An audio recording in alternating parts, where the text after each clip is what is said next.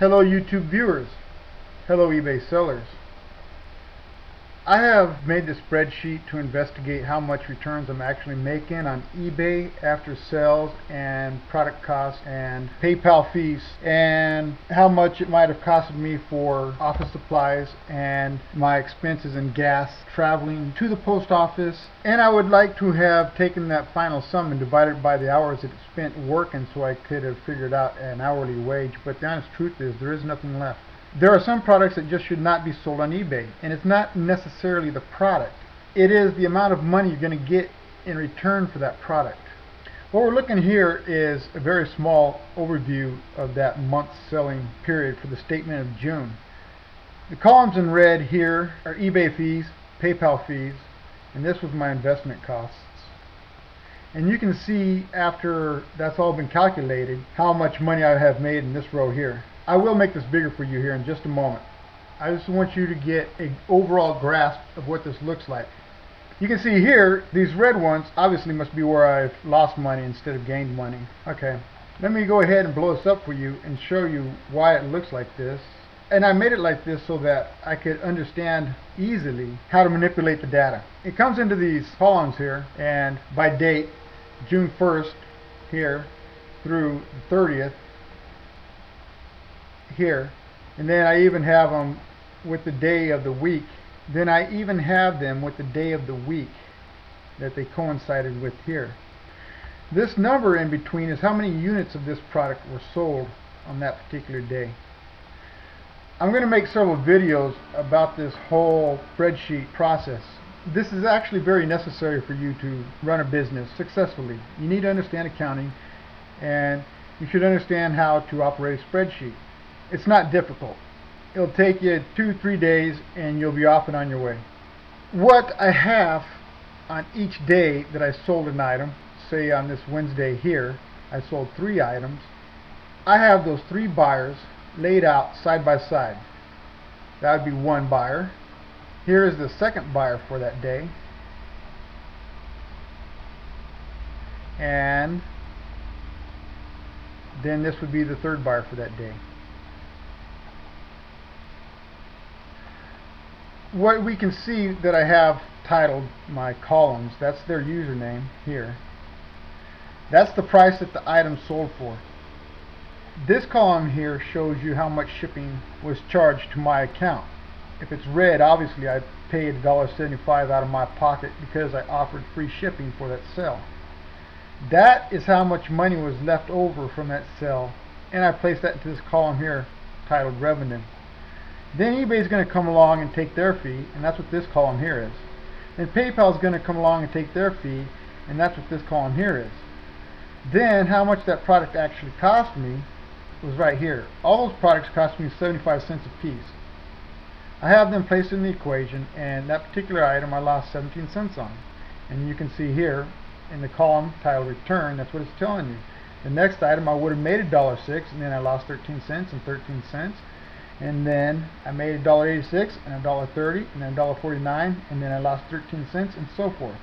And you can look all the way down the month just like that. As I look at this, obvious things to do are to remove this product here where I'm losing the 13 cents. These items can't sell for $3. I'm losing 13 cents. There is a lot to be learned from looking at a spreadsheet like this. I can pull out the sales that are losing me money, like these here. I'm paying $1.75 for free shipping. You can see that. And you see every time that product is costing me 13 cents. Well, obviously I need to pull that product. So after all is said and done, what I'm going to do is I'm going to take you to the finale on this product and show you how the actual account turned out after the month of June. Down here I have a running tally, and that running tally here, these are for each one of those columns, how many buyers I had in a day, and that represents buyer 1 from here to here, buyer 2 from here to here, and so forth. So if we look across the page again, there's those columns with how many buyers bought in one day. Sometimes I had up to 10 buyers in one day. Sometimes there was no buyer in one day. Just keep in mind that that's just the running tally for that column. This area right here is the running tally for everything overall. So Total gross in sales, I made $321. After shipping, that was $209 in revenue. eBay fees, now this ain't listing fees, this is eBay final value fees only. They took $25 out of that. PayPal fees, they took $43.70 out of that. My product cost was almost $78. That left $78 to finish. Okay, then we have listing fees. Now this is what it costs for you to place your advertisements in eBay. That cost me $15. And we can see here that before I deduct office costs and costs of fuel, that I now have $62.26 left over. Here in the red box, let's get to the grand finale. After gas and office supplies are deducted from that number, there's a total of $2.13 left over. So how big a dollar figure item do you have to sell on eBay to start pulling in some substantial overhead? Well, those are going to be the topic of the next series of videos I'm going to make, and they're all going to relate back to looking at the spreadsheet, because spreadsheets are a must for running a business. You have to have them. They're not hard to use, they're very simple. As a matter of fact, I'm going to place you a link to where you can obtain this spreadsheet with all the data missing, and then you can enter your own data.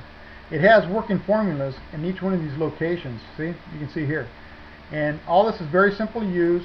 And then I'll give you a couple videos instructing you how to use this. Then you can begin to enter your values into the data points here, and this spreadsheet will spit you out figures that you can rely on. Just a little more information about how the spreadsheet works. In this column here, it's telling me how many items were actually sold. I had so many buyers, but some of those buyers may have bought multiple units. Well, this one here is actually telling me how many units were bought.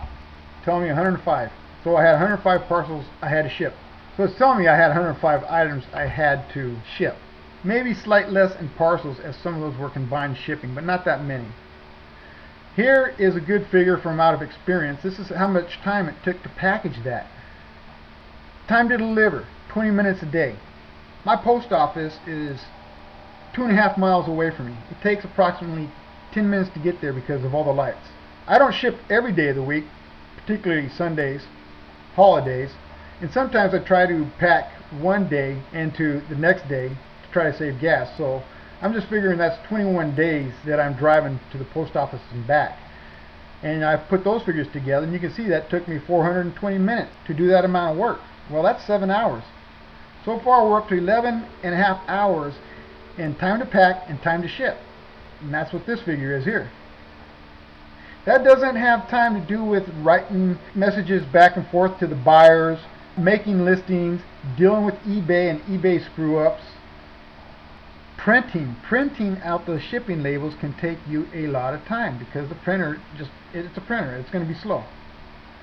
Okay, and there I got the mileage figure, and you can take all this stuff and enter your own data into it. What I did here, and I'll go into more details, is I went to Google's map and I just did a direct route from here to my post office, and it told me 2.5 miles. And then I doubled it, and okay, 5 miles. And I put that in this figure. And all these are workable equations. And so it's telling me that I am driving 105 miles a month. And in fuel usage, that's 7.5 gallons. Well, that's $28.13.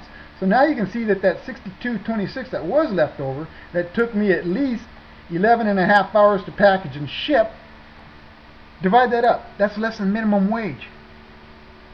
Alright, so now that we're getting down to what kind of items should not be sold on eBay, and what is a dollar value, and this is the way you got to think about it, is don't go and look for items to sell on eBay unless they have a minimum dollar value that you're going to sell them for. Otherwise, you're wasting your time. Again, that's coming up in more videos fairly quickly too. Okay, let's look at it real quick and then I'll finish this video. Here was office supplies. Total supply costs here, $32.01. And now we're going to take that $32.01 and add it to the price of gas, and then we're going to take it out of that figure right there. That was after PayPal and eBay and the cost of the item. And that's all that was left, $2.13. You think that's bad? Last month I've lost money. When I show you the month of May, you're going to laugh. You're going to go, what an idiot. Spent all this time for that? Spent all my time to learn, because there's nobody else going to show you this.